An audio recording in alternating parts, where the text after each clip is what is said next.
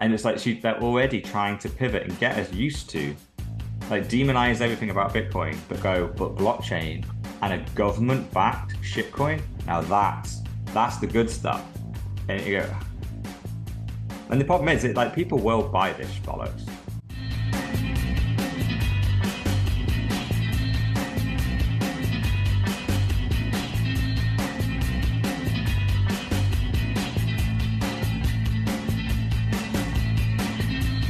Boom, back once again. The world's most bullish podcast, The 4Bs, brought to you by none other than Mr. All-In, aka the $1 Trillion Man, Dr. Evil 10%, aka the People's Champ, myself, Sir Neverlook, aka the Excellence of Execution, and surprise, surprise, no surprise, our ESG candidate of the year, Mrs. No Show, aka Mrs. No Show. Is it not the no show? The combination of shim. No, we need a vagina on the podcast. They can't be non-binary. Yeah. But isn't non-binary in vogue? It is, but we also so are vaginas. If it's on trend, Mrs. No Show will be able to cater to that trend.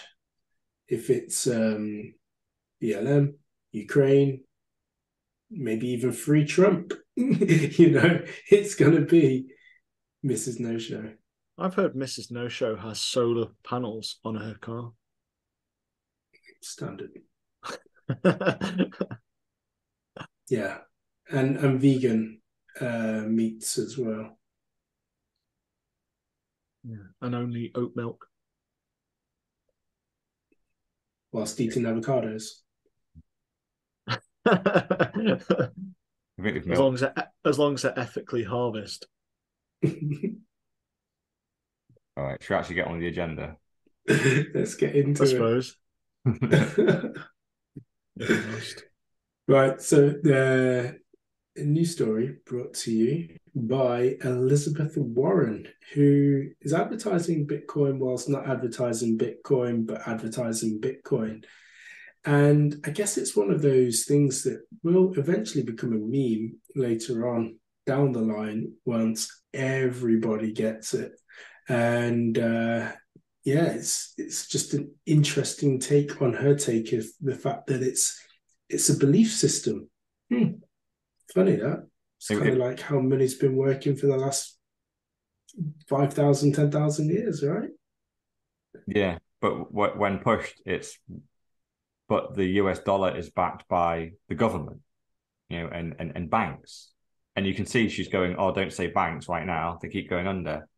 And she goes, so if there's a run on this, then stuff backs it.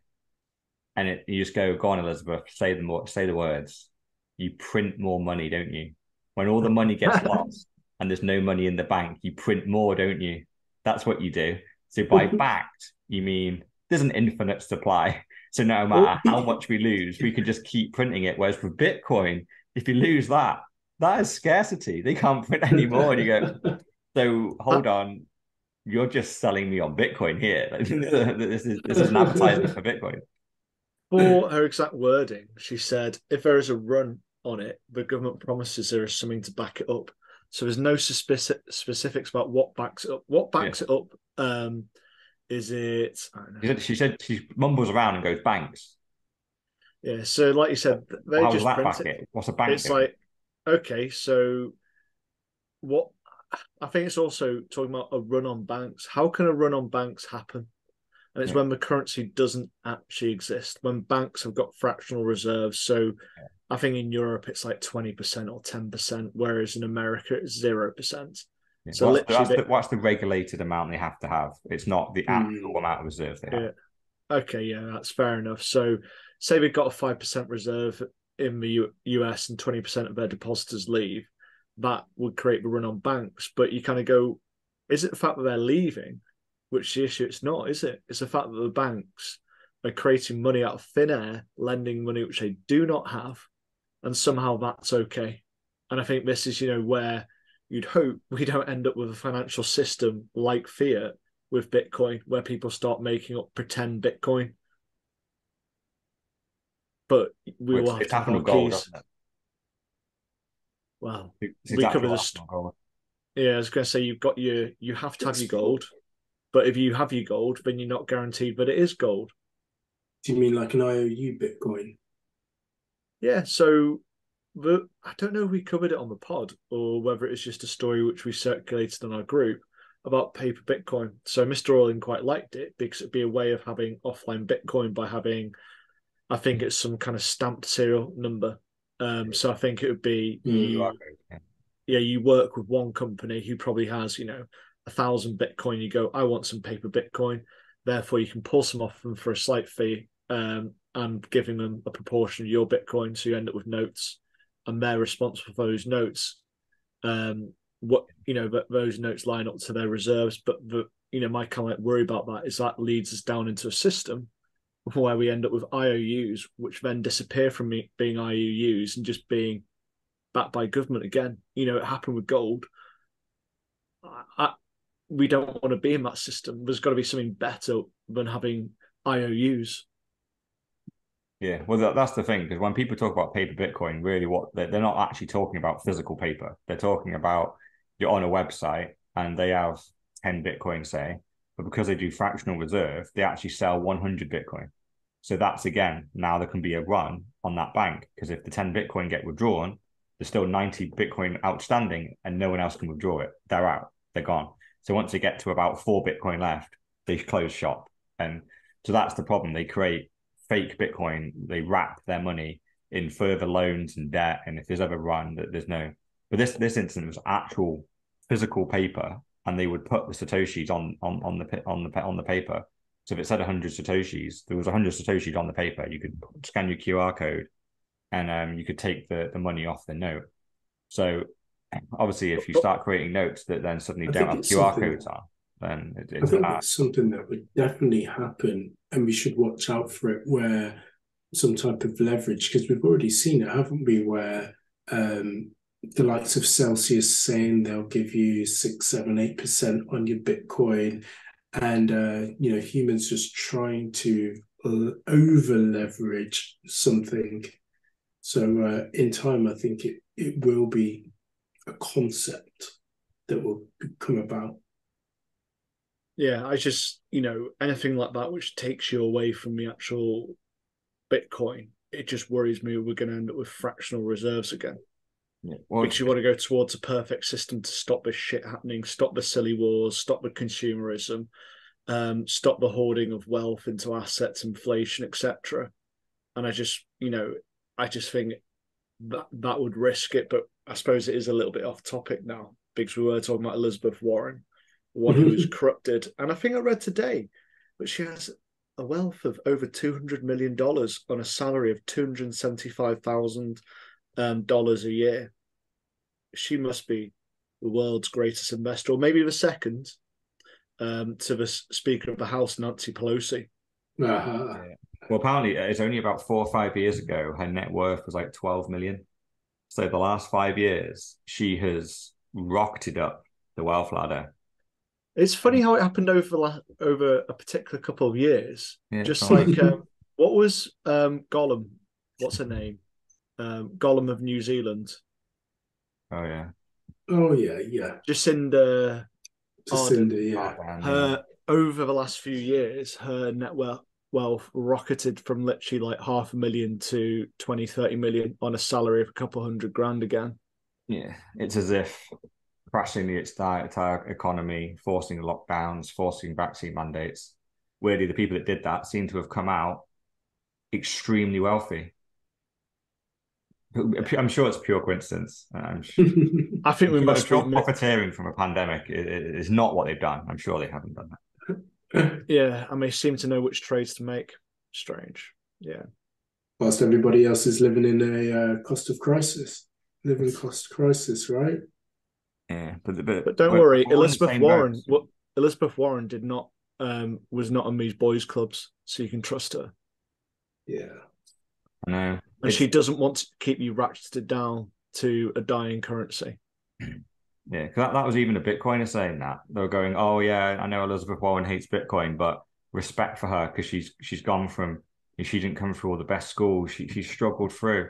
Like I don't care, give a shit where she came from. Is she telling the truth right now? Has she sold her soul and is spitting out lies? And she is. So maybe she was a great person 10 years ago, but I she doubt isn't it. anymore. If she was the senator 10 years ago, she'd already sold herself. You don't get to that position. Oh yeah. Especially not, she's a Democrat as well. You don't get to that position of a Democrat without doing it. Oh yeah, we haven't played the clip, so I'll just do this. No. I look for that in the thing now. So I'll play that minute and a half video. With Bitcoin, there's no thing that backs it up. And that's what makes it different. It's just belief. You and I assess. You assess the value is going to go down, I assess it's going to go up, and therefore I buy. So it's more like this artwork. No, because at the end of the day, I can hang that thing on my wall. Right. And I can enjoy it, But you or could I sell can it. throw darts at it. You could sell it for money.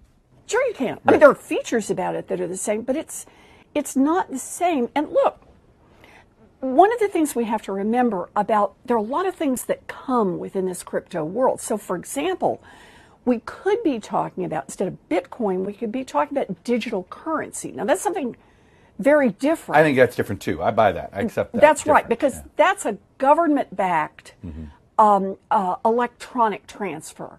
And it can be denominated in dollars, it could be denominated in euros, it could be denominated in some new language that's made up.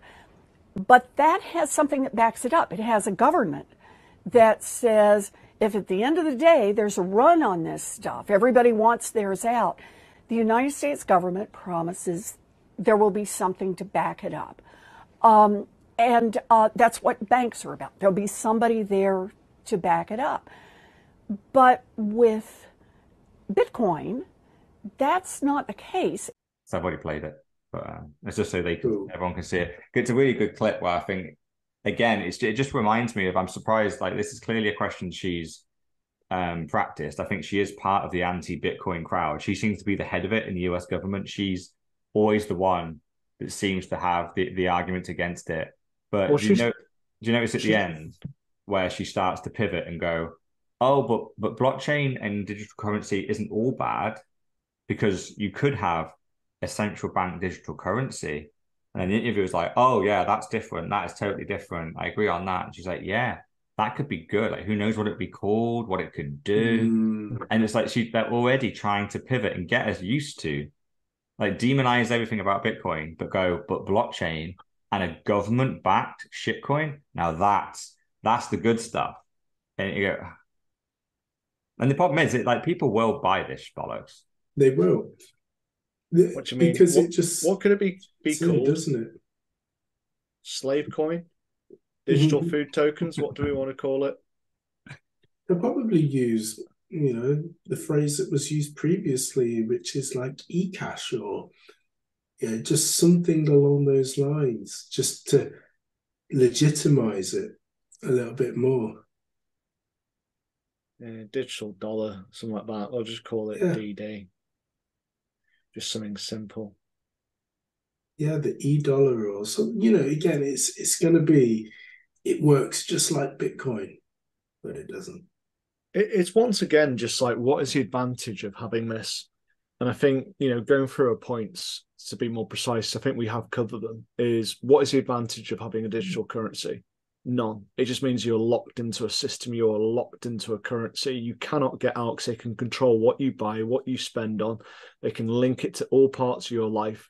It is basically a surveillance state. This is, China, the kind of things which everyone wants to fight against, but probably going to roll over because America say it's good and the Democrats are good because they're in blue and not red. But then you kind of look at some of the points. So she says, the dollar is backed by the government, so we covered it. It's basically, well, how's it backed? They'll print more if there's a bank run. But how can there be a bank run if it's backed by the dollar? Because they're not required to have anything in their reserves. And why is that? Because they just create money. They make money out of nothing. So literally, They could have 10% of the money actually backed up, so your money, which you've got saved away in your bank account, is not there. So that's an issue. That's a whole problem with the fiat, and it kind of points you towards Bitcoin. I think, well, you could probably scream at various people and they still wouldn't accept it. They say, well, but it's Elizabeth Warren. She came from nothing. But it's just a whole load of bullshit, just to summarize that. Yeah, and whilst we've been talking about that as well, I've been looking at one of my favorite websites, which is missing from the pod for a while, is the US National Debt Clock. So 10 years ago, or just over 10 years ago in 2012, the national debt was around 15 billion. 15 billion. Now it's gone up to, as we currently speak, 31.5 billion. And in 5 years' time, it's due to go up even more to 46. Sorry, this is to the US? Yeah, the US. Do you mean trillion? Sorry, trillion. Yeah, trillion. I was going to say, wow, they must have been on some spending cuts. It's like they spend that just on fucking Biden's ice cream collection. We're looking at 9 zeros, of course. Oh, God, yeah. But once again, what's this money backed by? If you can just keep on going into debt, producing it, what does it mean? Who are you in debt to? The government can't be in debt to the government because they called 2 different departments something else. Well, next story talks about the US government as well, doesn't it? So they're getting involved in Bitcoin here. And I find it very interesting that this story links to the Silk Road. And obviously Silk Road happened back in 2013. So 10 years ago now. And we know they seized tens of thousands of Bitcoin. I've got in my head it was about 140,000. But we're talking about 50,000 Bitcoin here. Well, they sold 10,000 Bitcoin recently, and then they intend to sell another 41.5 Bitcoin in the coming months. And I just look at this and go, this is quite convenient timing, right? So the banks are collapsing, Bitcoin goes on a bit of a run, and then we saw some sharp pullbacks, and it looked very clearly that there's some big whale in here dumping quite a few coins. And you go, oh, it appears to be the US government, who have been holding on to coins for 10 years, suddenly decide to dump 10,000. And you go, it seems, are they just trying to stop the bull run and stop Bitcoin? Yeah, but you think they got limited amounts? Oh, it's beautiful. Yeah, they can only suppress the price of Bitcoin for so long. It's just that because they got so much in Silk Road, like they will run out of ammo eventually. But it's like the American fuel reserve. They've been releasing all that because they basically inflated the money so much, and everyone, number one thing which seems to moan in America is about the price of fuel. And so they've been using their strategic fuel reserves to artificially keep the price down. But once it runs out, what do? They've got no fuel reserves then. And the price actually goes up to the natural amount, and therefore all the American people will be exposed to the real price. Yeah, they do the same on gold. Every time the price of gold goes up, they create a load of paper gold and loan it out to increase the supply, and so suppress the price, so the price of gold doesn't go up too much. Doesn't surprise me. Yeah. So anything that can challenge the dollar, so yeah, things like oil, gold, Bitcoin, it's just standard practice that they have mechanisms to suppress price. And at the moment with Bitcoin, they have their mechanism because they can't do anything artificial bollocks. The only way to suppress the price of Bitcoin is you have to own Bitcoin, you have to sell it. So that's what they're doing. But they are going to run out of seized Bitcoin eventually. But who knows, once they start running out, they can just seize some more, can't they? They just make a new law. And that is always a thing that I think is the elephant in the room. If it's so bad and so worthless, why try to seize it? If it's nothing, if it doesn't mean anything, why are you guys trying to why hold it for 10 years? Yeah. These are Silk Road coins, right? This was just drug money, bollocks, magic internet money back in 2013. Exactly. And they got Mount Gox seized money as well. Yeah, I don't think there was. Well, that was in Japan, and I don't think there was barely. Yeah, so the Japan court seized that to give back to customers. Silk Road was seized, and it was just proceeds of crime, 100%. So I was just thinking if there's any more kind of like, lumps of Bitcoin anywhere. There are some Mt. Gox coins that need to be sold, yeah. So they've been seized by the Japanese government, and they're going to be sold to reimburse customers. So yeah, can't we just have their Bitcoin back? And that's what everyone wants, yeah.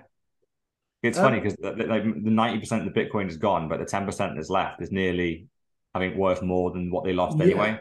And a lot of them just want the Bitcoin back, but they can't do that. The courts in Japan don't have a mechanism for giving Bitcoin back. They have to give the Japanese currency back. So that's what they'll get. And then they can buy Bitcoin again with it if they want. But yeah. It's nowhere near the same, is it? Just going back to the story. So we talked around the government selling Bitcoin and plans to sell even more. So hence to hammer the price down. But it's actually linked to a Saifedean Ammous tweet, and it's a great take by him. So we've touched upon this on the Elizabeth Warren story, but government sells something it can't produce for something it can make at a stroke of a pen. Have fun staying poor. So really good point here. Literally, they can print as much as they want, so why do they need to sell it? Yeah, because they want the price down. Yeah, exactly. You've got something which is scarce, which is a rare asset to have. Why did you get rid of it? You'd at least, being a government, bank on, having, 10,000, 100,000 coins, because you never know. Especially if you got it for free off seizing it. Hey, you kept it for 10 years, and then suddenly the banking system started to collapse and Bitcoin and as a bull run, and magically you decide to sell 50,000 Bitcoin and go, fuck off. You've been saving it for this moment, haven't you? Yeah. But we're just, it's fine. Maybe we would be at another 10K higher if it wasn't for this. But they're going to run out of dry powder eventually. And the only way for them to get it, hopefully, once all this is gone, is they're going to have to fucking buy it first to dump it. And that ain't going to work because it's just going to pump us higher. So, but who knows, that maybe they'll try and shut down an exchange. Maybe that's why they're going after Binance and Coinbase. Maybe they're trying to sneak some Bitcoin out the back doors of those guys. Who knows? Try and fine them a load of Bitcoin for illegal securities fraud or something. It's kind of like a double-edged sword, though, isn't it? Because whilst they then print more money, or they could go to the extreme of printing more money to buy Bitcoin to then dump it, they're then devaluing the dollar at the same time. And then obviously strengthening Bitcoin because we get higher and higher at the same time. So the plan's thwarted from the very outset, unless I'm missing something. I think it's to make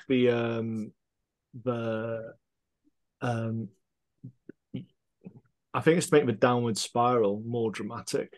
Is how I see it. Like at the moment, it's just try and stutter the price because the banks are failing, like Mr. All-In said. But I think one of the ones which I'd try and do is, when we go from, say, 200K down to 100K, they'll slam in some Bitcoin to make sure it goes down super fast to scare out some noobs.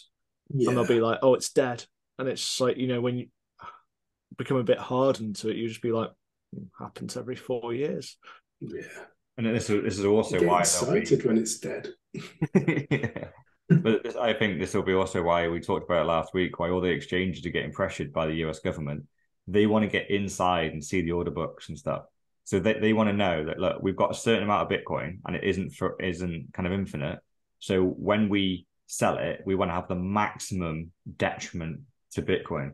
So open up your order book. We want to have a take a look. And then they will literally study that and they'll know, based on probably dumping and pumping other stocks on the stock market, going, right, so with this Bitcoin, how much we want to maximize the damage we make when we sell this.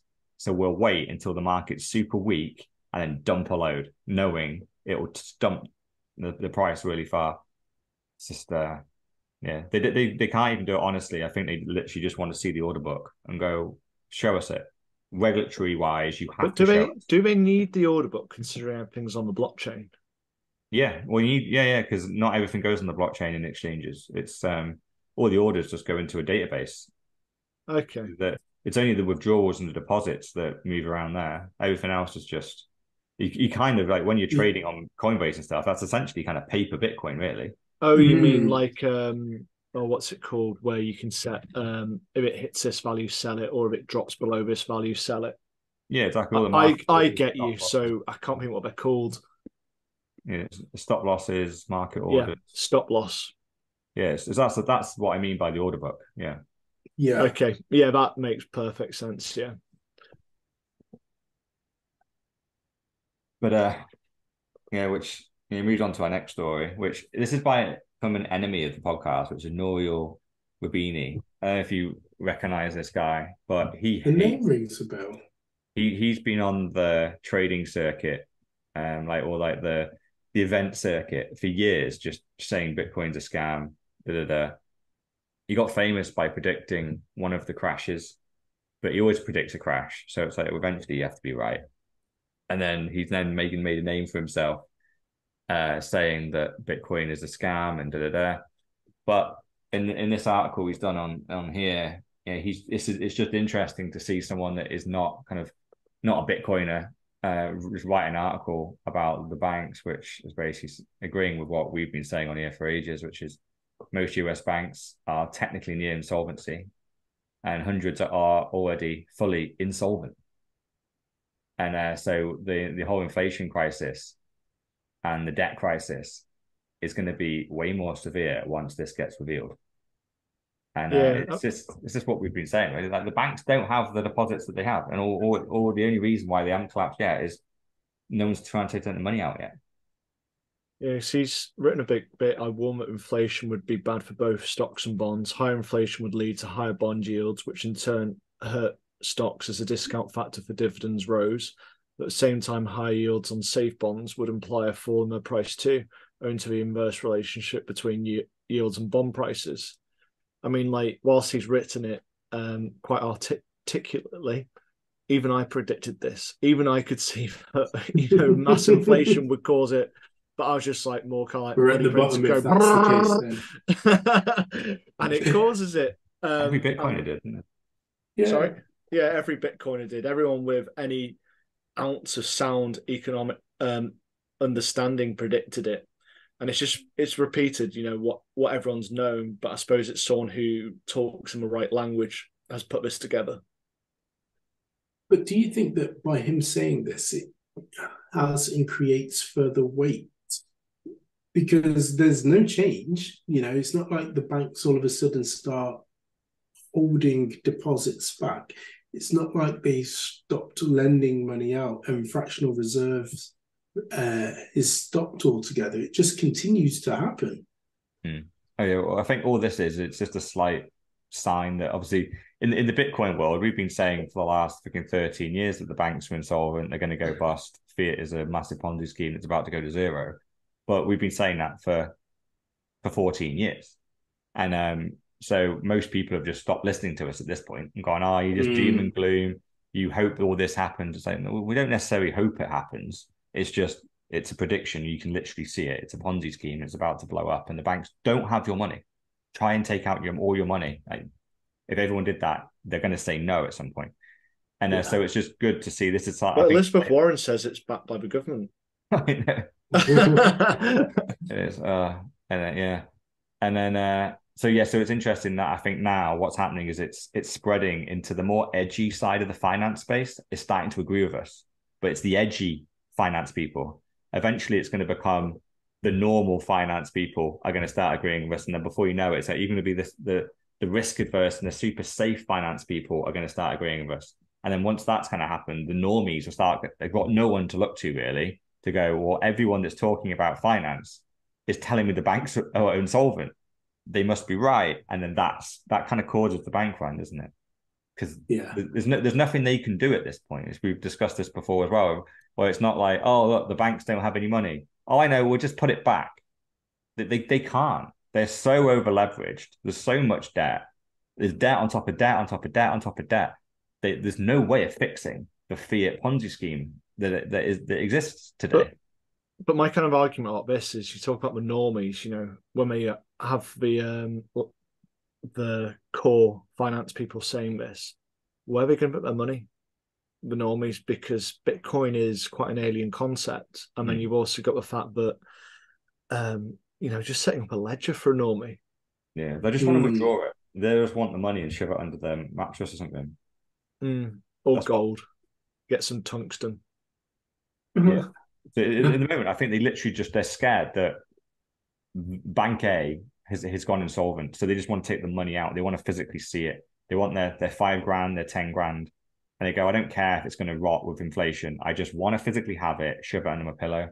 And if enough people do that, they're going to realize there's no money in the bank. It's so funny we added the story to this week's agenda because I had the same conversation with my mum in terms of it just simply said the banks are insolvent.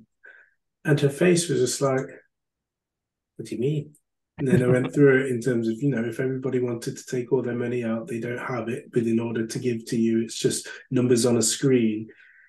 And it was like I just showed her fire. And I was like, oh my gosh. So what's Mummy Never Looks opinion of Bitcoin? Well, this was obviously on the road to Orange Palinka. I've not even bothered starting just yet, but I think it has to happen ultimately. I was going to say, let's be honest. Like the three of us, have any of us actually managed to orange pill a parent? Not fully.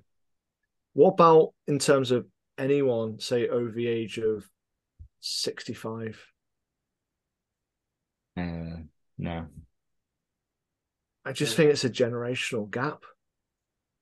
Yeah, well, they grew up in the boom period, didn't they? Where the best, it's like for us, where the best stocks that you could have invested in for our generation with the internet companies. That's where everyone made their money.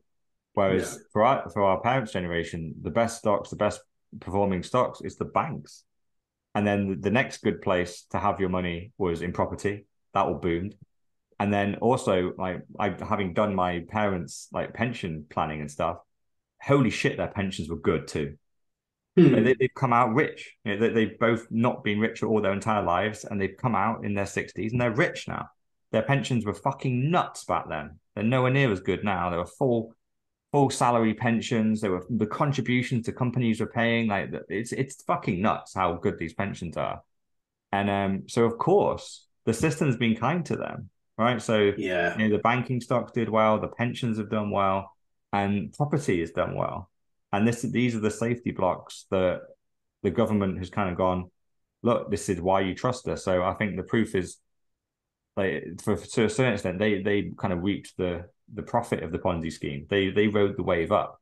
Unfortunately, it's our generation that are probably going to be through it when it plateaus and then fucking goes boom, and the house of cards comes crashing down. So I think that's probably one of the reasons why it's just so hard to get them on board, because it hasn't been as obvious as it is probably until the last decade, really, hasn't it? It's really shifted into overdrive. The last 10 years, but maybe even specifically the last 5, it's very clear they know there's a problem, and they're really ramping up the authoritarian controls to try and keep everyone in line and manage the fact that the system's about to collapse and they need a load of different things to blame it on. And the kind of things they're blaming it on now are just so extravagant and unbelievable that I think even the male patriarchy. Well, since the 2008 crisis, ultimately, that started things in terms of the collapse, and then there's the recovery from there, and then you've got COVID and the disproportionate amount of creating more money into the world as well. It's just gone exponential since then. So it's just a catalyst of things. And the thing is, it's the snowball effect. It's only going to happen quicker and quicker. So, we've seen it with the banks collapsing, one bank, another bank. And so when the next one happens, which it will, there will be more quickly following behind it. Yeah. And I think also, like, I saw a tweet today where it's hard to orange pill people that already essentially like financially free to a certain degree. Like they've once you hit retirement age and you've either planned well or you haven't. And I think you've come to terms with how much the state pension is going to give you or whatever your pension. So like when I look at my parents, they just see it as unnecessary risk. Like the amount of money they have will see them till death, and they'll still have a pot left over that they're happy just handing down. And that's all they wanted in their entire life. They want enough money to live on and still have a little chunk left where they can feel that they're giving their children a little something. And so they don't see like going, why would I put my money into Bitcoin and essentially risk it is what they see it as doing. Yeah. On their right. So they just go, we're just going to play it safe, like let's just, and obviously I'm trying to get them as much as I can, like converting it over because I don't want the banks to collapse and then steal their money. But it's very, very tough. And it's hard. It is one of those things I find very, very tough because obviously you never know, like, especially with my parents, they've got health conditions and all sorts of things. So who knows how long they're going to be around for? It could be 1 year, it could be 20, it could be anything in the middle. So getting them to convert a substantial amount of their retirement money into Bitcoin is a very conflicting thing for me because I don't know what the price of Bitcoin is going to do over the next 5 years. It could go down another 70% from here. And that's going to really stress them out. And I don't want to be responsible for that. Yeah. And that might be their final 5 years on this planet, right? So you go, I don't want them to have seen 70% of their pension pots disappear and think that they've made a huge mistake, even though I know over the long term, it would be a fantastic decision. So I'm very conflicted on that. And to a certain extent, I'm going, look, I just need to let them make their decisions. I can't push them because I just don't know what the price is going to do. And I don't want to fall out with them in the last years of their life. So, it's kind of if the banks steal the money and it all goes, I'll be there to pick up the pieces. I got some Bitcoin to cover them, but they might lose the load. And I'm just kind of going, I'm too scared to tell them to put it into Bitcoin and then them lose some in the short term and be upset about it. It's interesting as well because I was thinking anybody that has got to the stage where, they're okay, they're comfortable, like you say, they're not going to take any risks, but they'll also be the same people that would never spend their entire pot. There's going to be something left over. So when, Dr. Death comes to us all, it's not like they're going to be at zero in whatever pots that they have. Yeah. So it's just not in your nature or their nature to get to that point where they are spending every last penny and then some in order to be like, yeah, I'm out. I live my best life. Yeah. See, the closest one I reckon is my father-in-law. He hates the government. He hates paying taxes. Okay. And he has a general distrust in the government. And I'm kind of going, I just think to myself, do I just give him my copy of the Bitcoin Standard and tell him to read the first 100 pages? Be an interesting one. Obviously, the wife has not taken on Bitcoin at all. Just thinks you need to start there, to be honest. Yeah, with my magical internet money. Yeah. And your friends who aren't your real friends, you're just talking to a computer right now every Tuesday as you record, Yeah. You've got to get your missus on board. I don't even know how you can. God, like the amount of rants I go on a daily basis. Like if she wasn't a Bitcoiner, I just couldn't do it. I couldn't have her arguing with me all the time. Like I'd just be like, "Nah, you need to get out. You're a fiat cuck. Get out." Well, she blames what was it? For mass inflation and the cost of living crisis, she blames COVID. Yeah, which in my mind is the government. So that's where we disagree, isn't it? She'd be like, no, it's a pathogen. I'd be like, no, it's not. It was the flu, which was very well marketed by the government. I'm confident that she'll eventually get there because she's questioning things like, COVID and having the jabs, etc., and realizing that everything the government actually say should do the opposite. And so I'm like, okay, cool, because it'll essentially be her idea, and she may as well start calling herself Satoshi when she finally gets it. But for now, it's just like, nah. I've planted a lot of seeds about it, but yeah, they're not being taken upon yet. Yeah. And it's the number one. Every Bitcoiner has to be able to orange pill their partner. That's you've got to start there. If you can't do that one, then you should give up trying to orange pill anyone else. You've got to do that one first. It'd be interesting in terms of the comments from the listeners as well. So if anybody has done so, please comment and share with us, how did you do it? How long did it take? And what's it like living with a statist cut, if that's what you live with? Because I people that believe in the state, I'm like, oh no, I just can't do it. So talking about the state, the state had probably sponsored an article here written in the New York Times. I've apparently reached my daily limit of articles, but I can see. I was just about to say I've done the same as well. Actually, I don't know how that's happened. I don't read the New York Times at all, so yeah, I think I've just clicked this link a couple of times, and they've just been counting and gone, "Oh, you need to subscribe." I'm like, no, go fuck yourself. I couldn't even read it one time, so I've got no idea.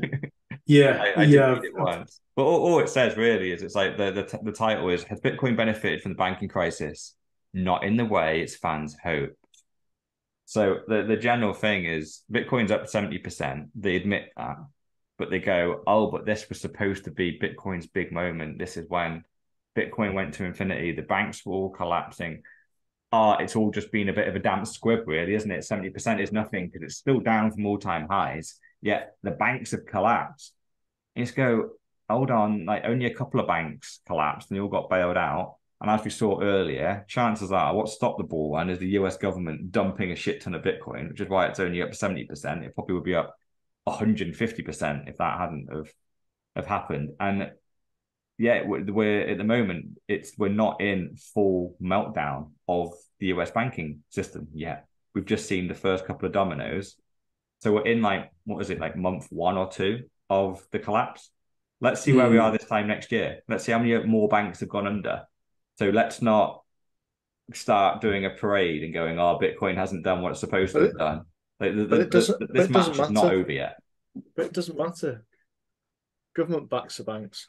I thought the banks back the government.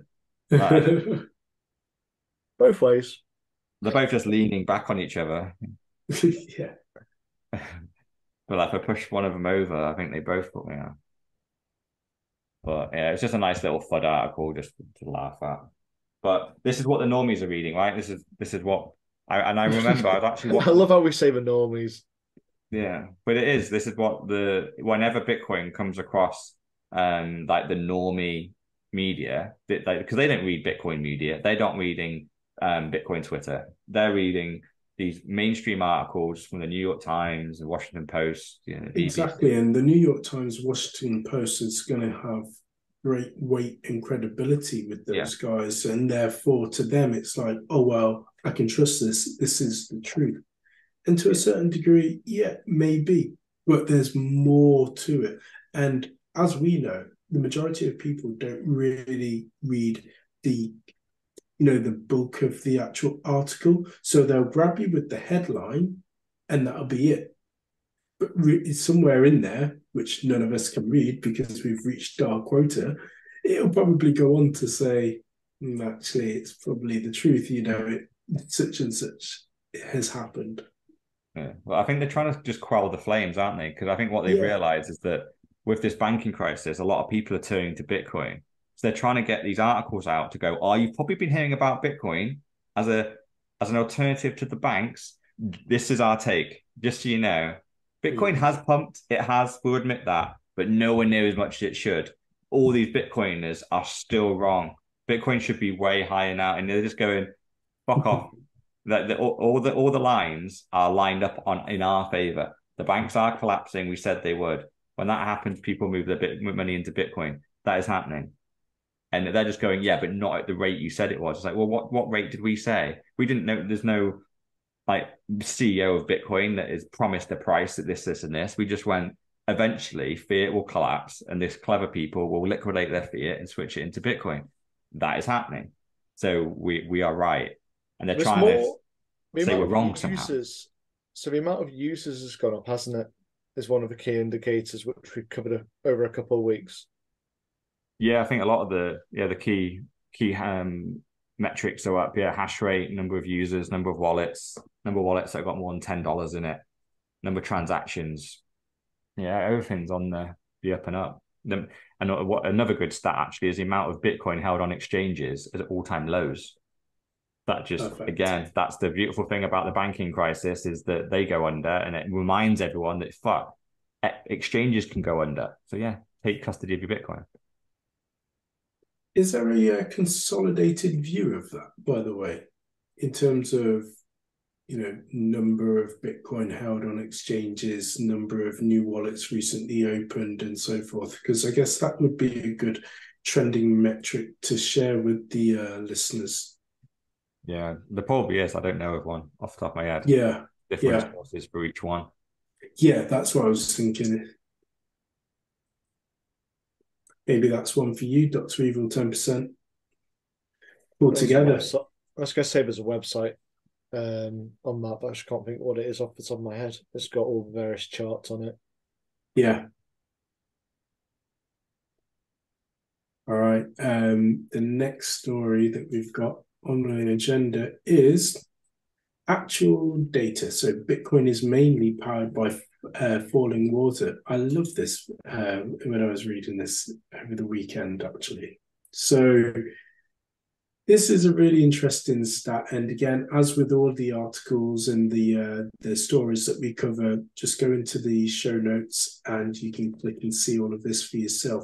But there's a pie chart of Bitcoin energy sources.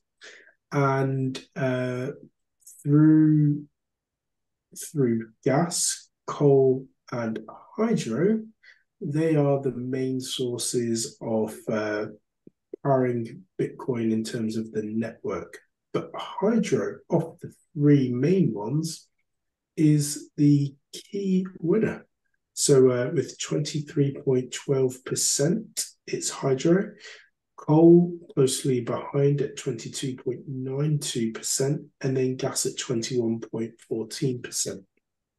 So when people tell you that Bitcoin is bad for the planet, as a bad energy, it's wrong. Because we're using renewable energy in the form of water. Just under 50%, isn't it, for renewables? So you've got nuclear, coal, gas, but obviously nuclear is a very low impact energy source. Apart from, if you believe, for Greenpeace propaganda. Then we got flared, which is probably our favourite success story. I'd love to see that higher though, but I suppose too much dependency could be dangerous if it's just pulled away, regulated, or whatever else the government could do on that one. I mean, you've got 40% in renewables. So if you add up wind, hydro, and solar, yeah, there is a whole load. On the flip side, what's other FF? Oh, fossil fuels. Yeah. Yeah, so you got flared, other renewables, solar, wind, hydro. It's, absolutely great to see all those. I guess really that at this moment in time, it's kind of at that cusp of not quite 50-50. It is more in favor of fossil fuels as a collective. But as time goes on, I guess they will start to get to net zero and carbon neutral and so forth. And the renewable energy sources will be cheaper to power the network, but yet still have the same effect in terms of the network. And so the best one will win. It's good to contrast, obviously, last week where our main story of the week was the Satoshi skull with big fossil chimneys on the top of the skull, pumping out dirty smoke. And again, I don't even care about that, but yeah, so the top energy usage to mine Bitcoin now is hydro. And this coal is and why gas follow it, but the number one is water. So imagine like this is going to be so embarrassing to people that try and slate Bitcoin, right? Because how many banks are powered by water? How many of just about any fiat big system? So whatever government company you want to do, education, travel, food, anything. How many of their industries can they say that 23% is powered by hydro? And supposedly the dirtiest of all the new inventions over the last couple of decades is Bitcoin. Yet we're leading the way, and no regulation had to happen on our side. No one forced us. There's no ESG mandate. There's no bollocks. It's just the market doing what the market wants to do. This could be 100% coal and gas if we wanted it to be, but this is what the market has decided is the most efficient way of mining Bitcoin, and the top one is hydro. Kind of embarrassing for the naysayers. I think this is why we've had the change in narrative from wasted energy, from dirty energy over the last 6 months, haven't we? We've still got people pushing ahead with the dirty energy like Greenpeace, but there have been various people saying it's just wasted energy instead. And that's kind of like, oh yeah, it could be used for something useful, like I don't know, making your Sports Direct mugs or whatever the hell else you want to make. You keep slagging them off, but by the way, I do love those mugs. Okay, let's go for something else. Then I don't know. Every time I open my cupboard, I hear his voice saying, because I love those mugs too. But it's just it's more of an example of a consumable. If we picked out something plastic, which lots of households have, then use that as your example. And it's just like, well, what would you use that waste electricity for? Is a challenge. And I'm like, it'd probably be powering life support or some shit like that you come out with from these people. Yeah. And in reality, you'd be like, well, how many life support machines are there up on the top of this mountain? And there's not a hospital within 200 miles. So you can't get the energy to them, but you can get a miner to the energy. So in reality, the answer is, what would you do with that wasted energy? It's like, it's nothing. It's release it into the atmosphere. It's like the hydro dams. I think there was one in Canada, and I think Trudeau had a hissy fit because they're using it for a miner. But the fact is that it wastes so much energy. I think I can't remember what the terminology is. The converter needs to be within so far of the actual hydro, so the hydro actually didn't really do anything.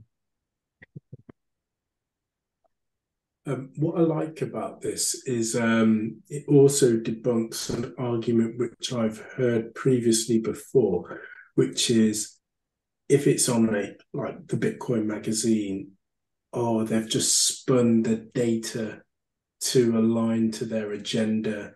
But when you click through to the link to have a look at the full report, it provides the methodology as to how they come up with the actual statistics as well.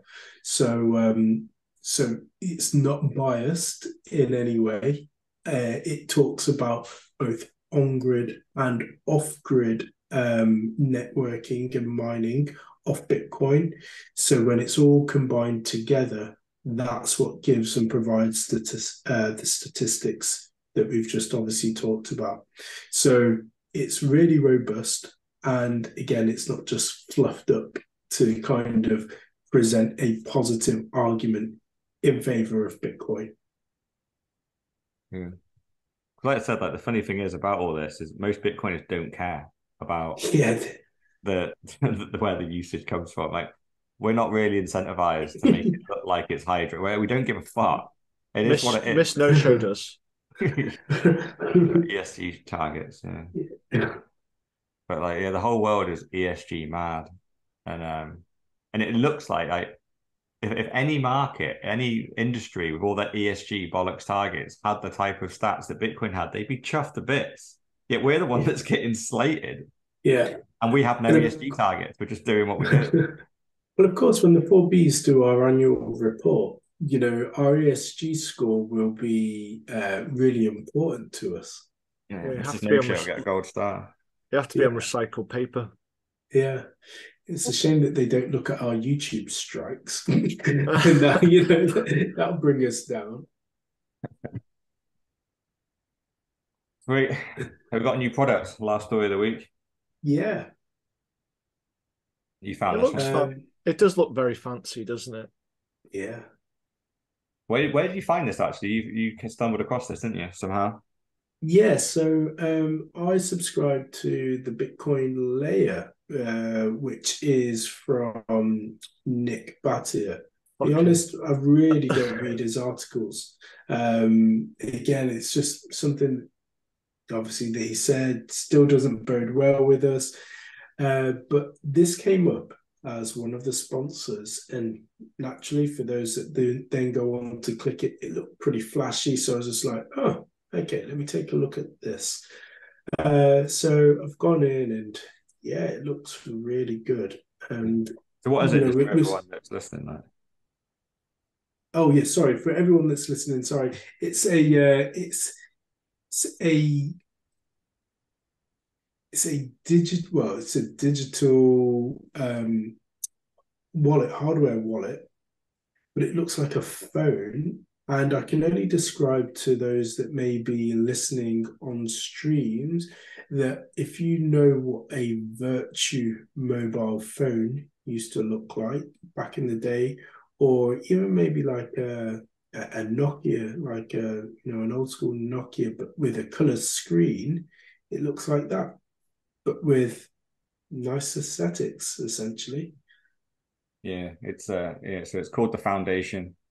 Comes on at $259 per one. But yeah, and I checked out, didn't want to trust him, wanted to verify them. They have been around a little bit. So they've been since 2020, I think. So they've been around for about 3 years, according to their Twitter, about 12,500 followers. And they do seem to be pretty robustly followed by quite a lot of Bitcoiners. I don't know how it slipped past me up until this point. And there's a lot of Bitcoiners, and they did have a Twitter Spaces where they were talking about the security of hardware wallets and some really complex SHA-256 type of vulnerability. They were chatting. I didn't have a fucking clue what they're talking about. So that sounds good. I like it when my hardware guys are talking and I can't keep up. It's like, okay, you're giving me confidence. Do you guys know what you're doing? So they do Mm. seem like quite a legit company because obviously when I first saw this, I mean, this looked way too slick. It's just going to be a scam. It's like they're either not going to be sending me anything, or they are going to send me something, and it's going to be freaking compromised. And any Bitcoin I put it's just going to get swept straight off and straight over Yeah. to wherever it freaking came from. But no, it doesn't look like that. It does actually look like a genuine hardware wallet, and yeah, who knows? I'm not in the market for one right now, but it looks quite usable, right? Yeah, it looks like what is it, Does like seem quite an pricey iPhone 1 though. or something? Yeah. I would also say it's Bitcoin only, right? Yeah, it is Bitcoin only. Yeah, that's a good point. Yeah, no Which shit coins is, on it, yeah, yeah, which is fantastic, right? Yeah, that's a big selling point actually. Yeah, totally forgot about that. It's yeah, yeah. yeah, and we're very short of Bitcoin only wallets, and this looks sexy, right? This It does. It does look sexy. Obviously it's going to be V1. Well, V1 looks good. It looks sexy. It works with everybody's, normal phone, whether it's Android or iOS. It's appealing. It looks appealing to the eye. I mean, it's being stocked and shipped right now for $259, but I'm sure the name escapes me right now in terms of the other hardware wallet, which we were discussing previously, was around about the same price mark as well. yeah. Well, actually, the The company name Ledger, the company name is Foundation, and then the device is called Passport. And yeah, the mobile app's called Envoy. Yes. yeah. There's a lot of names going on there, isn't there? Yeah. I don't like the branding there because like Ledger's good because the company's called Ledger and their main device is called Ledger. So Yeah, I don't know why you don't need two names, guys. Just It's nice that people are trying to innovate the space, but I'm just not. I mean, it looks nice, but I'm just not particularly attracted to that one. Ledger Stacks was the other one. That It was yeah. looked like a So two, Kindle or something, didn't it? yeah, that's right, and that's retailing at £241. yeah, Still yet to ship that one. yeah, and obviously with Ledger they've got scale, so usually their Yeah, unit price if they're still sitting at high, it means they're just raking in profit for these smaller companies. They need to sell the product for a high price because they're not manufacturing hundreds of thousands of these things. There'll probably be hundreds, maybe thousands that they're making, and once they start selling them in higher quantities, then the unit prices go down. But yeah, I forgot the fact it's Bitcoin only. I think that was what I was going to just almost just support them and buy one just to give it a test, see how it is. And whenever these Bitcoin companies come out, I do think it's important we try and support them. And because I want to get away from Ledger. Ledger, every update I ever fucking get, whenever I plug that Ledger in, it wants to update itself, and it's just random shitcoin wallets. And I don't use this bollocks. It's like, oh, you can send NFTs in and out of your Ledger. I don't give a fuck, Ledger. And every time I do it, I go, if you introduce a bug that fucks me up here, I'm going to be fuming. And in reality, it's going to be my own fault because I use Ledger. I know they're updating it with lots and lots of updates that are for shitcoins. So if they introduce a bug that compromises my device and I lose some Bitcoin, it's going to be my fault. So I do need to move away. I need to get to a Bitcoin only wallet. And until they bring out a Bitcoin only wallet. What, Ledger? Yeah. Yeah, if they did that, then that'd be good. But I don't think they ever will. No. But I guess maybe the money's in shitcoins, isn't it? Yeah, but I think maybe that's a trend, isn't it? Because we know that Jack Dorsey is trying to bring out a hardware wallet that is Bitcoin only. And this is another thing as well, I guess, and I think we may have touched on it in last week's show, that when you're starting to see products being innovated in and around the space, that's a really good sign.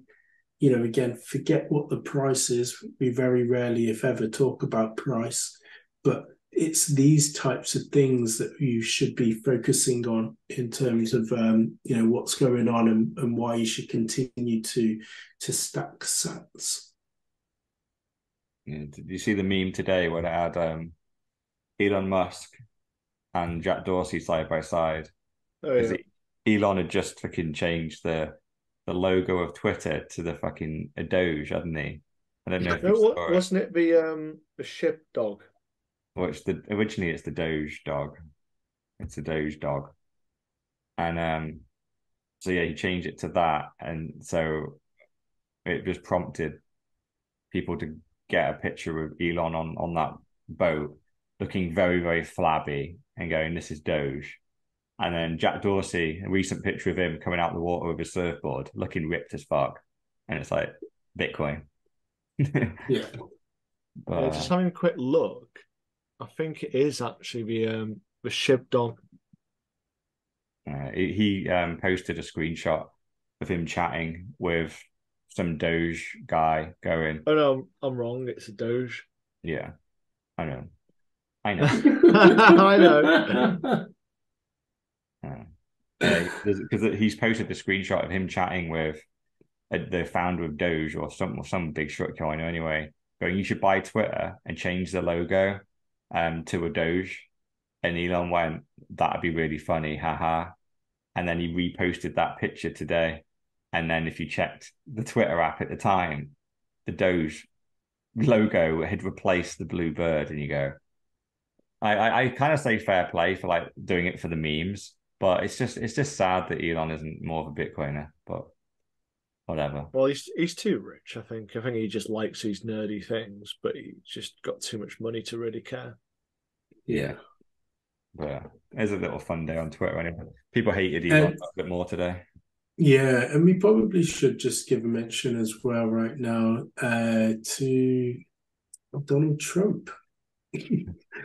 Because, the more and more things that happen with Donald Trump, the closer it makes me think he's telling the truth. And they don't want him to tell the truth about what's been happening or what could happen. And I also see it as a potential for the civil war within America, which also plays back to the Ray Dalio changing world order, because a lot of people will get behind him, but perhaps for the wrong reasons. and therefore whatever he's saying could spark something. So as we speak right now, Donald Trump is being arrested and therefore indicted as well over the Is he hush actually money. at the moment? Because they've been saying that for about half a year. No, today was No, today. today's the God. day. The escalades are en route. Yeah, I heard an interesting take actually that suggested that because the financial system's collapsing and they need another disaster that's really close at home. So by arresting Trump on these frivolous charges, right? He was supposed to be doing war crimes, colluding with Russia, like huge things, right? Like really the war crimes and the worst of the worst. And in the end, he's been arrested for paying off some porn star that he banged a couple of years ago and paid him off to stay quiet. Well, that's what you're getting him on. Like that's the big crime. Like everybody knows Donald Trump banged a load of porn stars, banged all Miss Worlds. And yeah, of course he paid him to shut up when he went ran for president. Of course he did. Yeah. Like what? And that's what. But the theory is that they're doing it to try and cause Trump's followers to go into New York, to go to Washington to protest, and then they're going to provoke them and try and create riots. And then when it all starts to kick off, go, look, we need to control you. We need to take the guns off you. We need to do this. We need to do that. Because they want almost to provoke a mini civil war, which again, another Jan 6th type thing. Because what follows all those things, more laws, more regulation, more money printing. So the rumor is not only are they trying to just delegitimize his run for presidency, in 2024. So if you give him a criminal record, he can't run. But also double-edged sword to try and provoke some mini little civil war thing going on, and obviously just blame it on that. Everything that goes wrong with the world, then banks collapsing and all that kind of stuff. Go, oh, it's the rioters, damn Trump supporters, racist, bigot, Nazis, like they just it's another person to blame. It's just weird, isn't it? Like why would you? Because if anything, like by charging him now, you're giving him a high profile again. Like Trump had been cancelled off everything. He's been gone for about 2 years. He's just coming back onto social media, and now they arrest him. Like if anything, this is the perfect platform to run a presidency on, because this is getting Trump back in the media limelight. And because if he was able to run, I think he'd win by a landslide. Oh, against Sleepy Joe, Jesus Christ! I reckon he could get. I think I've read something about this. The district attorney is Alvin Bragg. It's something like his campaign was funded by some kind of like branch of Soros or something like that. But there's a rumor about a trail. Obviously, I don't know how true it is because I wouldn't know how to look into it. But it's just saying that there's big links of the funding, which kind of links into your comments to a massive conspiracy theory. But as I said to all my friends when he said something about a conspiracy theory, I said the problem with conspiracy theories is they're all running out now. They've all come true. Yeah. We're pretty much only left with flat Earth now. We're like, geez, if the Earth ends up being flat, I'm going to lose my shit. Well, actually, we've had the fake pigeons, haven't we? all the birds are government drones. Anyway, I think we're done. I need to go to bed. This cold's kicking in. Well, there we have it. That was pod number 93, brought to you by the 4Bs, Mr. All-In, aka the $1 Trillion Man, Dr. Evil 10%, aka the People's Champ, myself, Sir Neverlook, aka the Excellence of Execution, and once again, Mrs. No Show. As a no show, peace.